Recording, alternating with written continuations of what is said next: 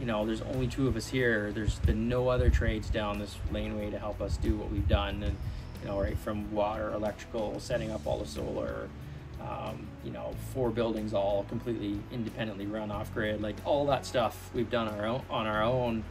And it's valuable information for people who are like-minded, who potentially would love to do something like this, but we just felt like we couldn't do it. Like what we've done in 2 years would have likely taken us 5 years if we were constantly worried about everything. I mean, there's no denying the fact that there's no end to the work here. It's like every time we come up the laneway, there's more and more work.